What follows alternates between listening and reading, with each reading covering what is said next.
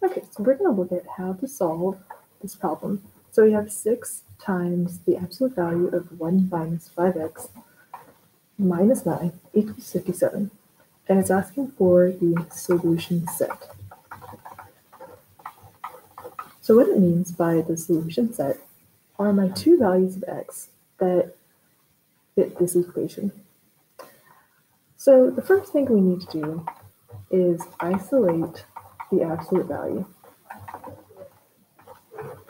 Okay, and we're going to do this by getting rid of this 6 and this negative 9 by using inverse operations. So if this is being subtracted, we're going to add it. We're going to add 9 to both sides and get 6, absolute value 1 minus 5x equals 66. Okay, so the next thing we need to do, we're still trying to isolate the absolute values, get rid of the 6. Since this is 6 times the absolute value, we're going to undo that by dividing. And so we end up with 1 minus 5x in absolute value equals 11. And this is all the first step of isolating the absolute value.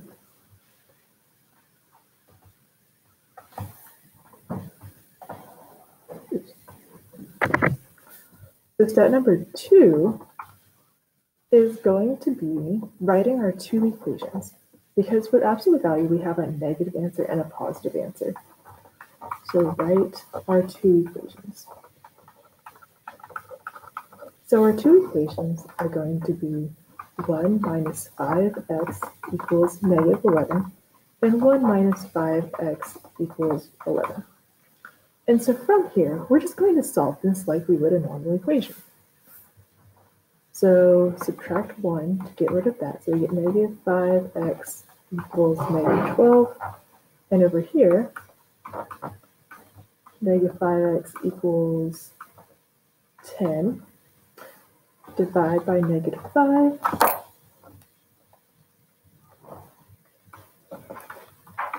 And we end up with x equals 12 over 5. So we can't reduce this at all. So that's just going to be a weird number. And then x equals negative 2. So those are like the two big steps, isolating the absolute value, then writing and solving our two equations. So the solution we end up with, so we're going to write it in these like curly brackets. And we always write from least to greatest. So we have negative 2 and 12 over 5. So we would do it negative 2, comma, 12 over 5. And this is how you would solve this problem.